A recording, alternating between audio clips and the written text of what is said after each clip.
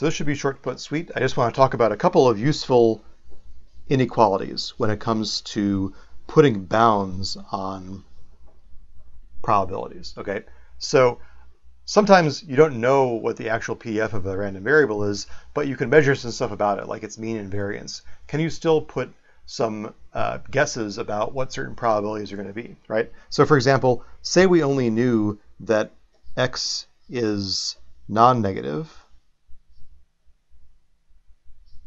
with mean mu. Can we say anything about, probabilities involving x besides knowing the mean, right?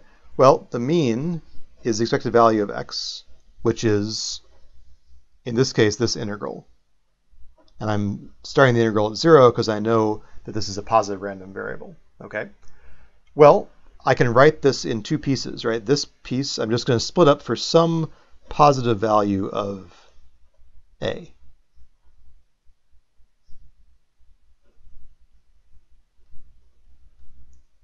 So for any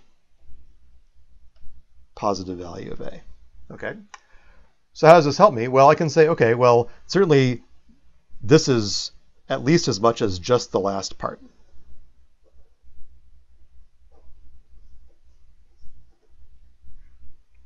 And for every one of these values, x is at least as much as a, right?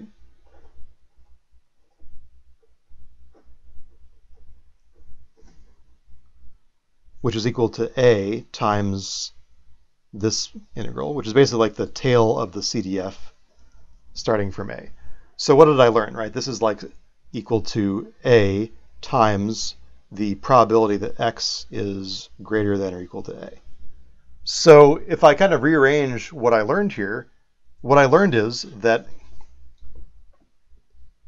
the probability that x is greater than or equal to a is less than or equal to the mean over a, right? If you look back at this slide and think about it, all I'm doing is I'm moving the a over here, and I'm moving things around, and I'm saying the probability of this tail of the CDF is less than or equal to this. So this actually gives me something immediately useful, even though I don't know anything about the actual form of the PDF, right? So for example, let's suppose I have a router that crashes if I get more than 1,000 packets a second.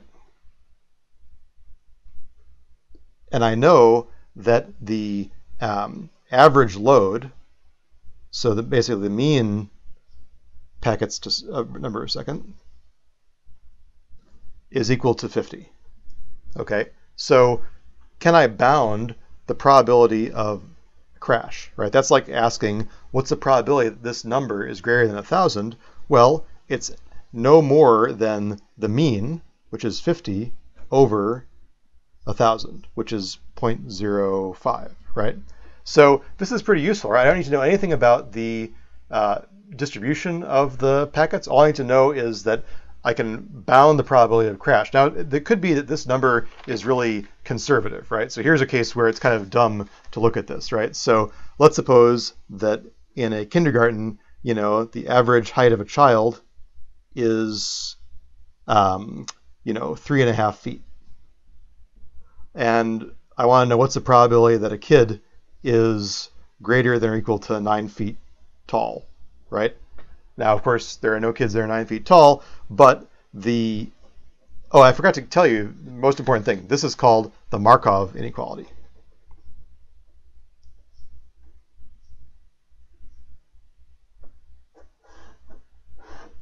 Sorry about that. So the Markov inequality would be able to put a bound on this as saying, well, this probability is no more than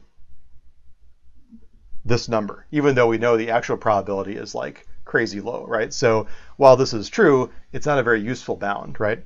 We can do better, i.e. we can get a tighter bound if we also know something about the variance of the random variable. So suppose that if we know the variance,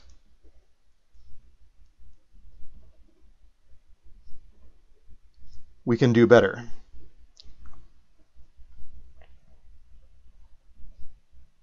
For example, let's let y equal x minus mu squared. Okay, this new random variable. So the expected value of y is sigma squared. That's how we defined the variance in the first place. And now let's apply Markov to this random variable y, right? Markov says the probability that y is greater than or equal to some number, I'm going to call it a squared, is less than or equal to the expected value of y over that number, which in this case is sigma squared over a squared, right? A different way of looking at this is saying, this is like saying the probability that x minus mu squared is greater than or equal to this value is less than or equal to this. Or I can think about like saying, what's the probability that I'm more than a away from the mean, right? Again, this is kind of like thinking about the long tail of a distribution, right? So this gives a bound on how probable it is that x is further away than the mean than some value. It's this number, if I know the variance. This is called the Chebyshev inequality.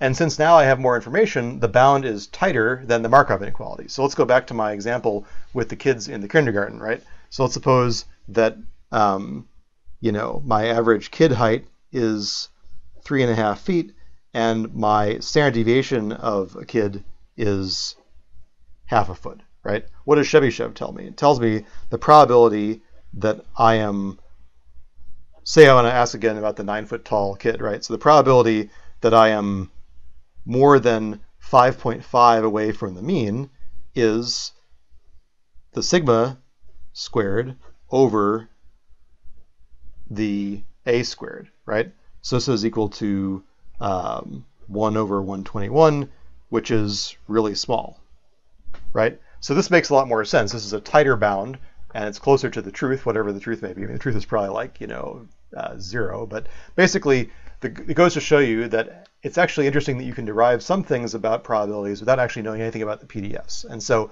we're going to use these inequalities again down the road, and it's good just to have them in your pocket in case you ever need to do some sort of back of the envelope calculation.